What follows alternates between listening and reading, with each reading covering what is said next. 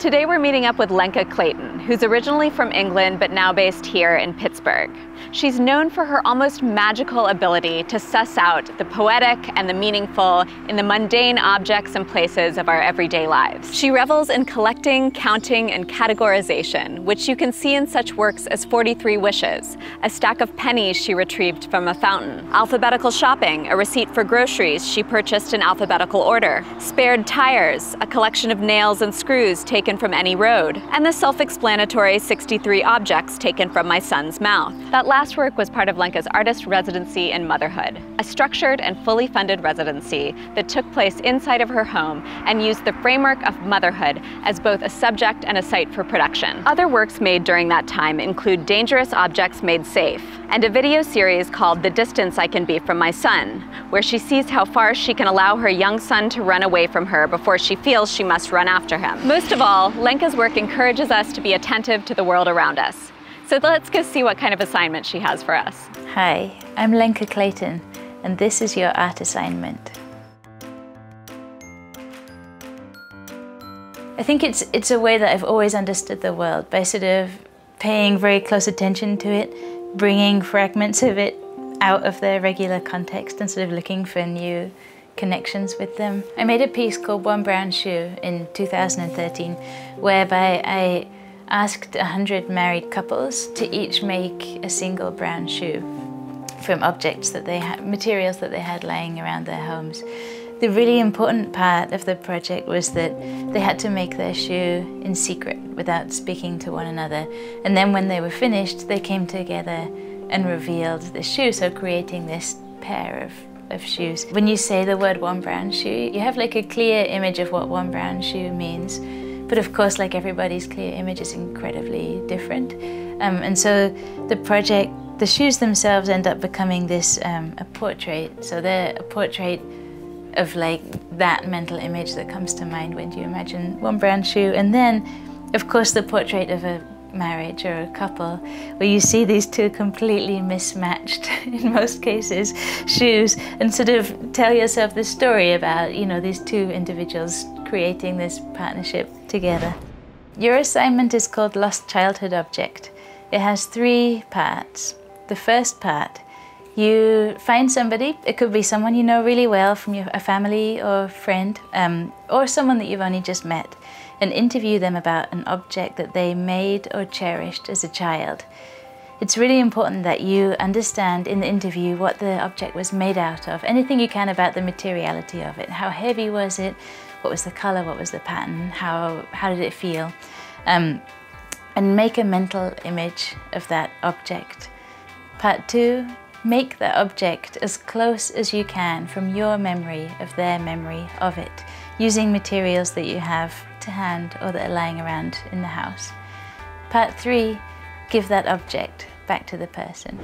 So John, what would your object be for this? Mine would be BB, my childhood blanket, which I remember being human-sized and silk and all this embroidery that my mother had made. And then I recently saw BB, and in fact, it is a blanket approximately 7 inches square.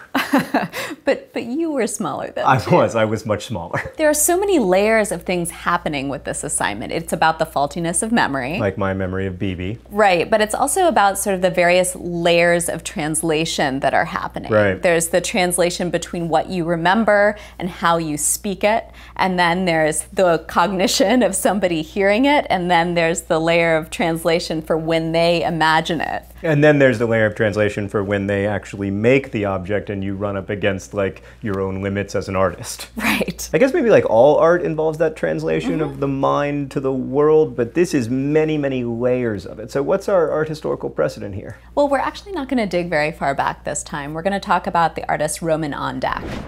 In 2000, Slovakian artist Roman Ondak made a work called Common Trip, where he described places he had traveled to people from his hometown who didn't travel much and had never been to the places he told them about.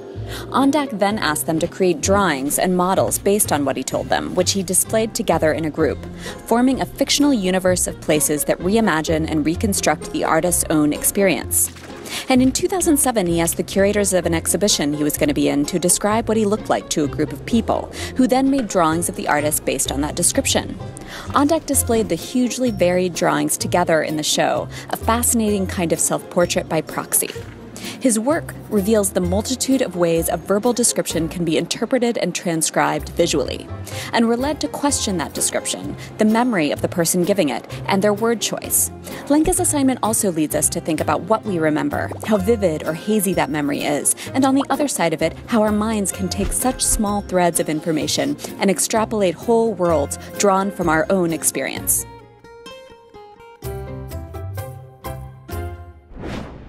This is an assignment that a colleague, John Pena, and I assigned to a class at Carnegie Mellon University a couple of years ago. It's called Lost Childhood Objects, and it was one of the first projects that we gave them. So we'd just met them, and they had just met each other. We chose this assignment for this moment in the class because it was a way of getting to know someone in a very sort of fast, direct way that gets around all the sort of normal ways that you might have conversations, straight to this sort of very deep, sort of personal point. There's the thinking about memory, so you're asking somebody to recall something that they perhaps haven't recalled before or hardly have thought about in a long time. So there's a wonderful quality to that sort of dredging up this sort of memory in the person, and then it's also asking for memory from the participant, from the person who's going to be making the object. This assignment is really not about being able to make things well with your hands. There's going to be beauty in the way that you find objects and put them together, whatever your ability is. And I think that's part of the thing that's compelling about the objects that come out of this assignment. They look very handmade. They have sort of quirks of what you were able to find, or you're often, it sort of pushes your ability, so you might be required to sew something but you've not normally sewn before. Don't see that as a problem, I would say. Like that's something to be embraced. So to demonstrate this assignment, Sarah and I are going to interview each other.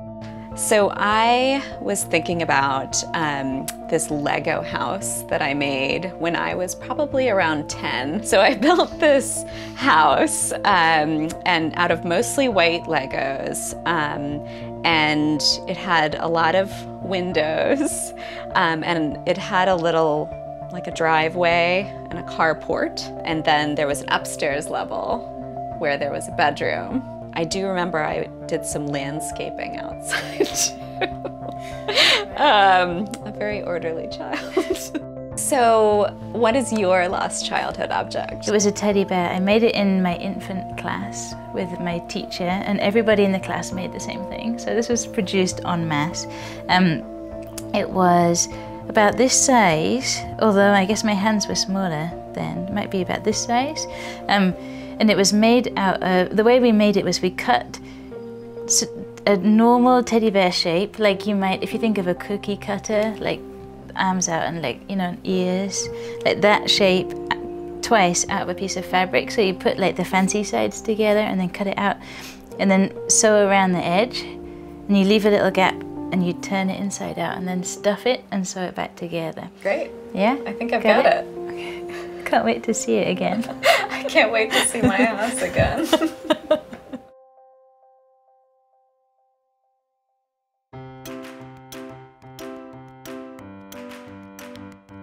Why do I think this assignment is worth doing? I can't think of any reason it's not worth doing. This is like the best thing you'll do all week.